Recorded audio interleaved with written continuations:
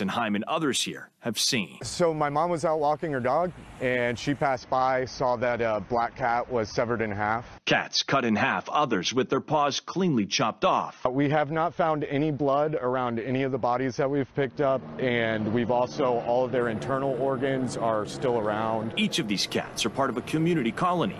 The first found dead 2 weeks ago. The second cat, this calico named Stella, found mutilated this past Sunday. And the third just reported on Wednesday. And for this to happen 3 times in 2 weeks when we haven't seen anything like this in 30 years, I find it hard to believe that that's just a random animal attack. Neighbors that live along Park Drive have filed at least 3 separate reports with Houston police. Animal cruelty detectives are investigating, saying there's simply just not enough evidence to know if this was done by an animal or a person. We don't know where the other half is.